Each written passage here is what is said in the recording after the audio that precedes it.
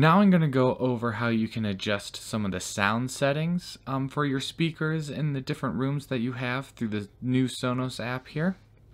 How you can adjust the EQ level and other things like that.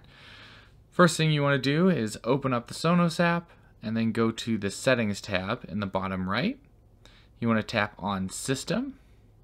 And then from here you can see we have our rooms. And you want to go ahead and select the room where you want to adjust the speakers. So let's do the family room. The family room has a sound bar, a left and a right rear speaker, and a sub.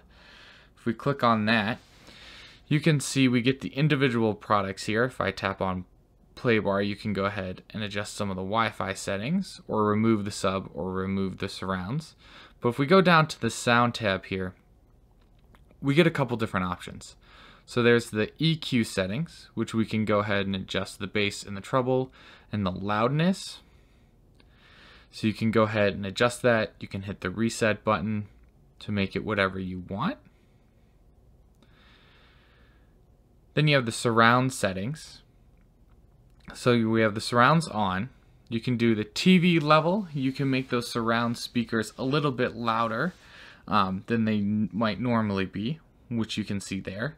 So that's when it's playing sound from the TV, you're watching a movie or something like that. But if you're just playing music on your speakers, you can adjust it so that those rear speakers are also louder if you want to. The other options you have here are music playback. So I have it selected to full, but as you can see it says during music playback, their surround speakers supplement with subtle ambient sound or louder, fuller range sound.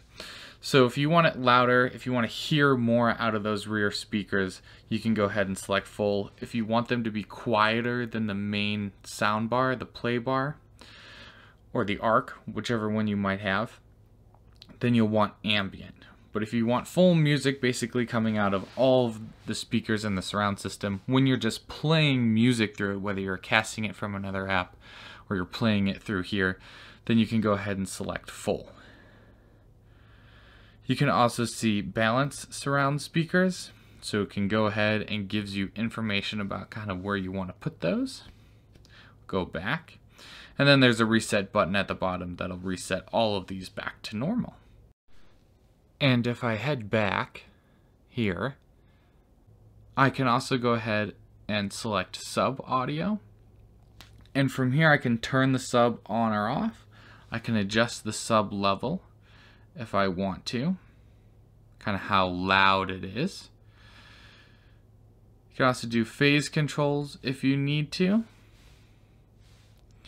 You can recalibrate it if you need to. That's up to you. This will kind of recalibrate it to the room. You can also reset those settings if you want to. So you can kind of go adjust if the sub is too loud, you can go ahead and lower the sub level. If you think it's not loud enough, not giving you enough bass or whatever, you can go ahead and turn it up. It's up to you.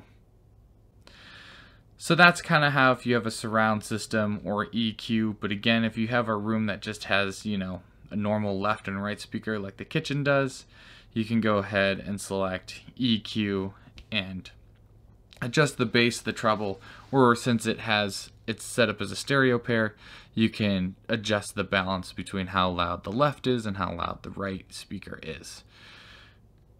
So you can adjust all of that for those if you want to.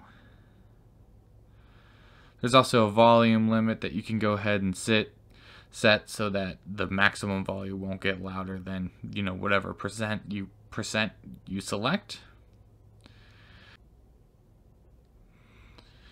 So that's how you can go and adjust some of the sound settings for the different rooms you might have set up in your Sonos system.